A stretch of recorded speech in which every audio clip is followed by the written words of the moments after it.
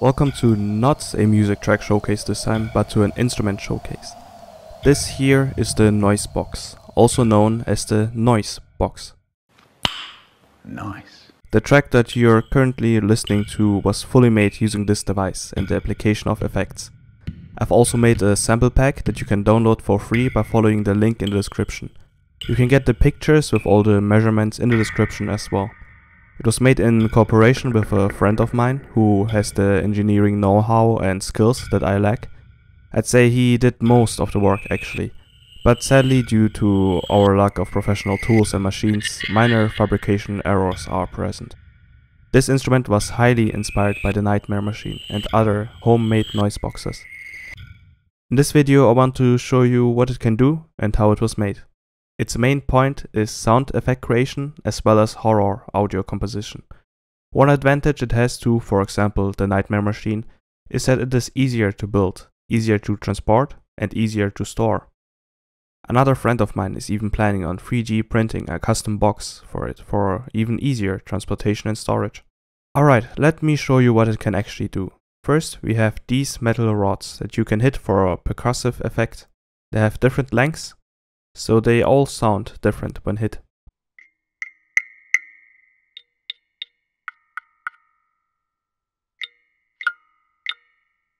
Next are these springs. You can make them hit each other to get a rattling effect.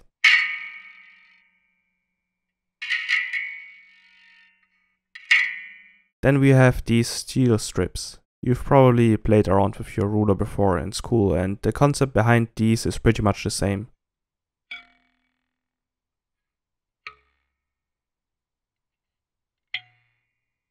And last are these metal strings. Their sound is pretty high and shrill since they are so short, but shrill sounds are pretty great for creating a disturbing atmosphere. You can also stroke them to get a different sound.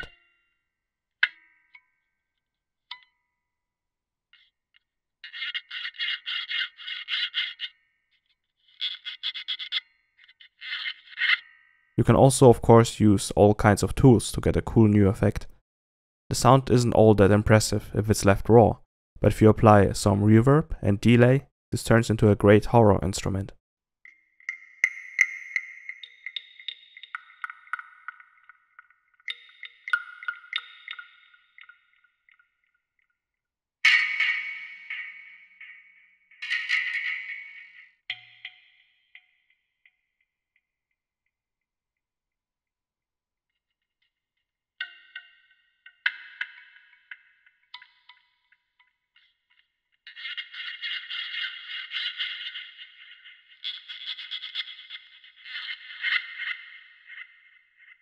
Now let me show you what we actually use to make this box before we get into the actual building process.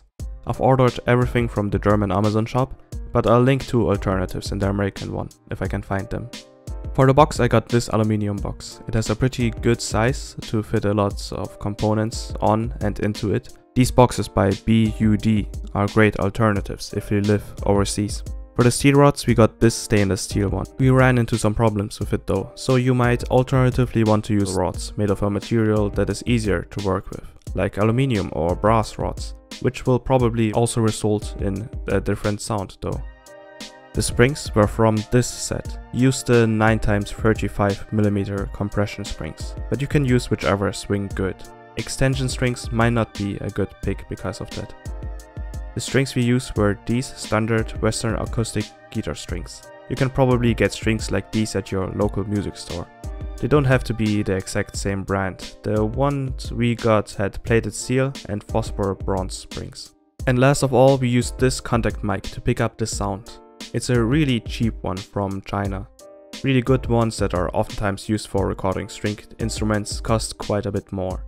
These usually take quite a while to ship and seem to be the only cheap contact mic model out there. We unfortunately didn't manage to get piezo's to work, so we had to fall back onto this option. As for the bolts, nuts and the metal strips, we already had them at our disposal, so there was no need to order them.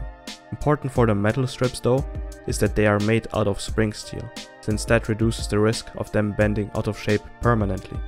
Aside from that, I already had these things that weren't directly involved in building the Noice Box, but are necessary to record it.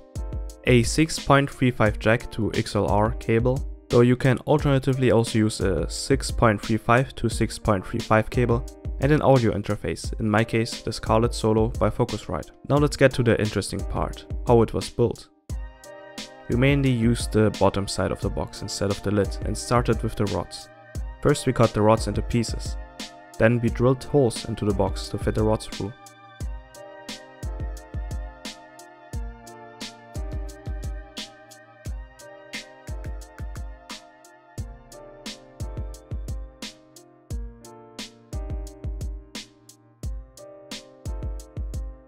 Drilled holes into one side of every rod and tapped metrical threads into these holes.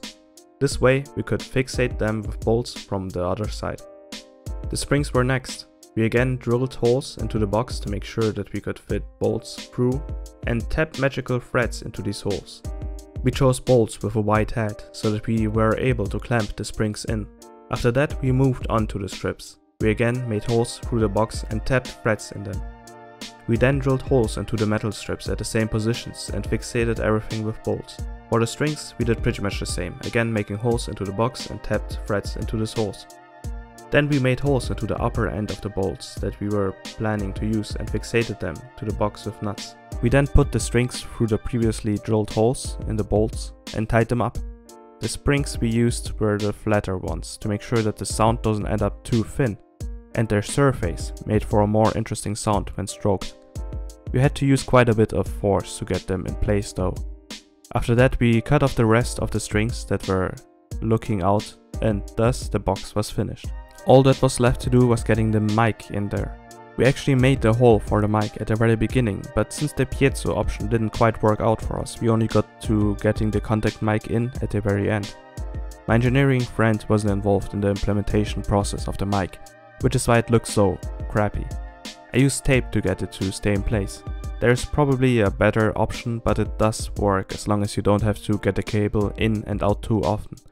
Though I might need to work on a more permanent solution at a later point. As I said at the very beginning, if you want to work with the samples that I recorded from this box, or would like to see the Imgur album with the exact measurements, then head on down to the description.